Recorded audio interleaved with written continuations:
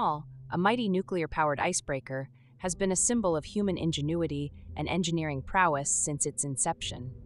Designed to navigate through the harshest Arctic environments, Yamal plays a crucial role in maintaining accessibility to the northern sea route, conducting polar research, and enabling year-round maritime operations. This documentary delves into the Yamal's technical features, historical significance, and its key contributions to Arctic exploration. The Yamal was commissioned at a time when the Soviet Union sought to solidify its dominance in Arctic exploration.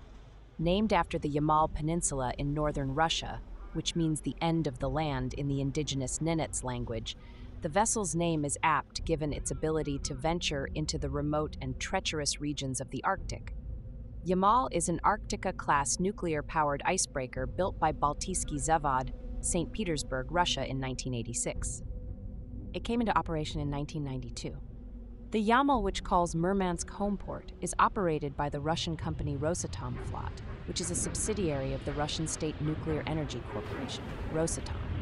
As a state asset, the icebreaker is used for both scientific and commercial purposes. Since its commissioning, Yamal has been involved in a wide range of operations, from escorting cargo ships through the northern sea route to hosting scientific research expeditions and even tourist cruises. The vessel has played a crucial role in maintaining Russian dominance in Arctic waters. In 1994, the Yamal became the second icebreaker to reach the North Pole, marking a pivotal moment in Arctic navigation. It has since made numerous trips to the pole.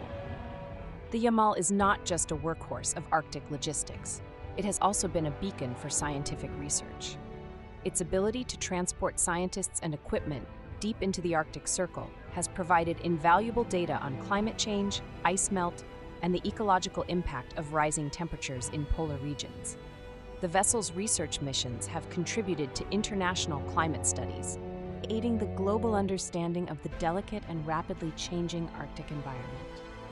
In recent years, the Yamal has transitioned from a primarily state-operated vessel for exploration and commercial escort duties to include research and tourism.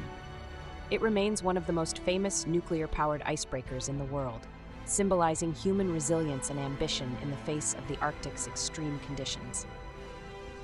With newer, more advanced icebreakers entering service, such as the Arctica and Sibir, Yamal's legacy is an enduring testament to the engineering achievements of the Soviet and Russian shipbuilding industries.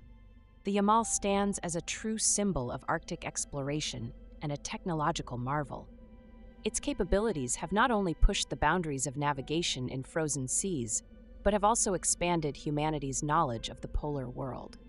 Whether breaking through the ice or supporting scientific inquiry, the Yamal remains a pillar of Russia's presence in the Arctic, a place where few ships can tread, but where the Yamal thrives.